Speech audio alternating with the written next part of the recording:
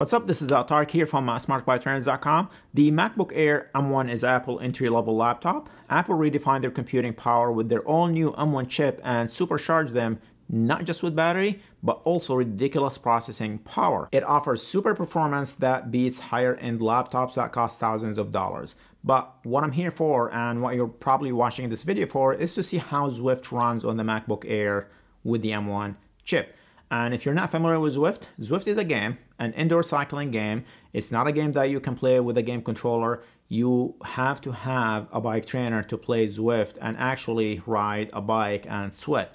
A real bike or smart stationary bike. Since my last video on the MacBook Pro, I got a lot of questions on how Zwift runs on the MacBook Air. So here we are. This is a MacBook Air. I am 6 feet deep into the Apple ecosystem, and this was actually my son's laptop, and he was kind enough to completely give up his laptop for this video.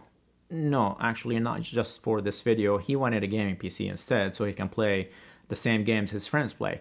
But leaving all that family drama aside, this is the basic MacBook Air model I have here. It has the Apple's M1 chip with 8-core CPU and 7-core GPU, 8 GB of RAM and 256 GB of hard drive. And no fan. No, Apple did not think this laptop needs a fan to cool it down. That's how efficient the M1 chip is. The tests I ran were basically to see what type of frame rate I get using all the different resolution options Zwift offers for this Mac when plugged into power. And also I wanted to see what type of battery performance to expect out of this Mac. And keep in mind, Zwift for Mac is still the Intel version, meaning it does not run natively on Apple's new M1 chip. Zwift is running on Rosetta right now, which is an application compatibility layer designed by Apple to give app developers like Zwift time to redesign their apps to run on the new Apple's M1 chip. However, back in December, Zwift did update the graphic profile for the M1 chip, and now it runs on high profile. That's the level of realism and graphic details you will see on the screen. The flowers, the details of dust and shadows. The available graphic profile levels are basic, medium, high, and ultra. So it's only one level down the ultra level you get with Zwift. And this is all running on basically an emulator. The graphic profile is automatically set by Zwift according to your GPU. This is not something you can set yourself. Other integrated GPUs like Apple TV or other iOS devices run on basic or medium profile. Then you have graphic resolutions, which you can set yourself in the Zwift menu. The graphic resolution is different than the graphic profile. The resolution is the number of pixels rendered on the vertical axis. So you have 576 standard definition, 720, 1080p, which is full high definition, Ultra 1440, and then you have the full 4K Ultra High Definition, which is 2160. The resolution options you can select are set by Zwift depending on the graphic card or GPU power your PC has. So the maximum resolution the Mac Air gets is Ultra 1440. That's one level down from the Ultra High Definition 4K experience, which is really just impressive for an entry-level laptop. Okay, so how did it perform in all these different settings? And before we get there, if you find this video helpful, I would appreciate it if you hit the like button, and also consider subscribing to see more content like this. And you can check the graphic profile and frame rate you are getting using Zwiftalizer.com, and I will link to them in the description below as well. First, let's go through all the resolution options with the laptop plugged into power. In ultra resolution 1440p setting, I got between 35 to 43 frames per second. This is very good. Not the smooth 60 frames per second that you get with a higher end gaming PC, but 43 is decent and looks very smooth. If you are in a big group ride with a lot of riders around you, expect the frame rate to drop. That's where I saw 35 frames per second, but riding around or doing a workout, it was averaging 43 frames per second.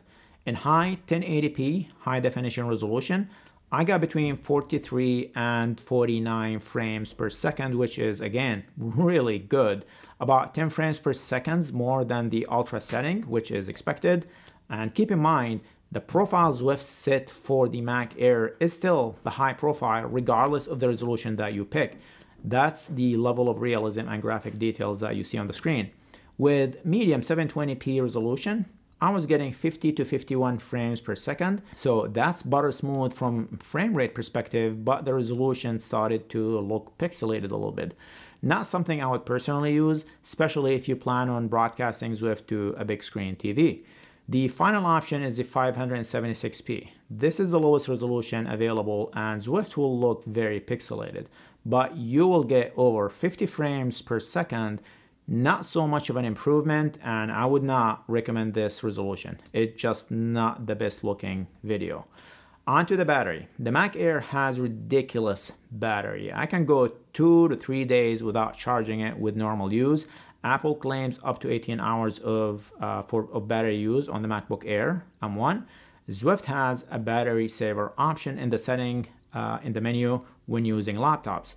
This works by capping your frame rate to 15 frames per second on max savings, 20 frames per second on medium, and 30 frames per second on minimum savings when your laptop is unplugged. So let's go through each one of these options and see how the new M1 Air performed. I ran all my battery tests in the 1080p high definition resolution and kept the screen brightness on medium and closed down all other applications.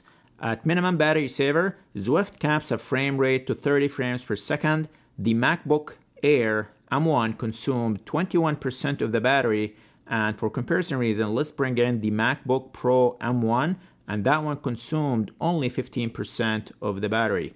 And also, let's bring in the 2020 Intel version MacBook Pro, and that one consumed a whopping 75% of the battery. With the medium battery saver on, Zwift will cap the frame rate to 20 frames per second, which is probably the minimum I would go. Still not great, but it is doable. The MacBook Air M1 consumed 19% of the battery, and the MacBook Pro M1 consumed only 13%, and the Intel version MacBook Pro consumed in 1 hour 41%. With maximum battery saver, the frame rate is capped here at 15 frames per second. Not great on the eyes, but hey, if you have a long workout and no way to plug in your Mac, then good frame rate might not be a priority for you. In 1 hour, the Mac Air M1 went from 100% charged to 89%. That's only 11%. A similar test with the Mac Pro M1, it went down by 9%.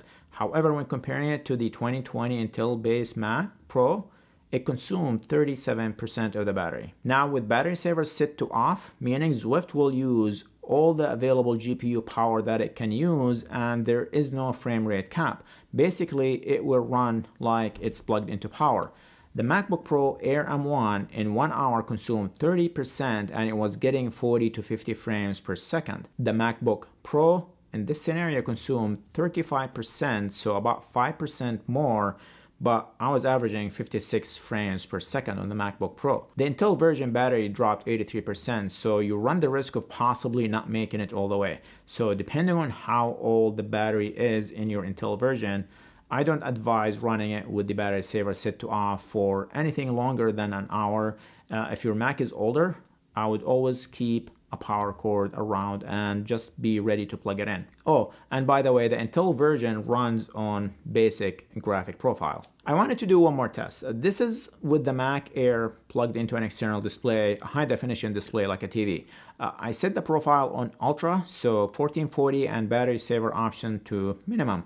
I'm assuming if you want to plug it into a big screen TV, you want to have a decent picture and frame rates. In 1 hour, the Mac Air consumed about 35% of battery. So it consumed about 5% more battery when not plugged into an external display with the minimum battery saver option. As far as thermal performance, I did not do any testing on that. There are plenty of other YouTubers who are specialized in that kind of stuff, so you can go and watch them. But if you are worried about it heating up and shutting down midway through a workout because there is no fan on this laptop after all, here's what I can tell you.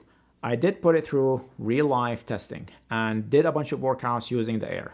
The longest workout I've done with the MacBook Air on Zwift was close to 2 hours, actually 1 hour and 53 minutes. That was in Ultra 1440 and plugged into power. It was warm to the touch, but I never had an issue or noticed any performance issues. So that's all I can tell you about that. If you happen to have the MacBook Air M1 and did a longer workout, let me know down in the comments. So overall, just a really impressive laptop. I don't personally Zwift using my laptop, but I have been using my MacBook Pro for all my video editing and other type of work, and just super impressed with it. But if you are looking to get a MacBook Pro or an Air for Zwift and other work, you will be very impressed with the results and picture quality. It is just incredible what Apple did here with their ultra low power, ultra low end version of their laptops. Hopefully Zwift will catch up here soon. I am looking forward to see how Zwift perform once they have an Apple Silicon version that is optimized and can take full advantage of the M1 chip. Anyway, let me know if you have any question. I will leave links in the description to Amazon where you can get the same version I have here. Okay, that's all I have. Remember to hit the like button and also subscribe if you've made it this far in this video and have not subscribed yet. Thank you for watching, and see you in the next video.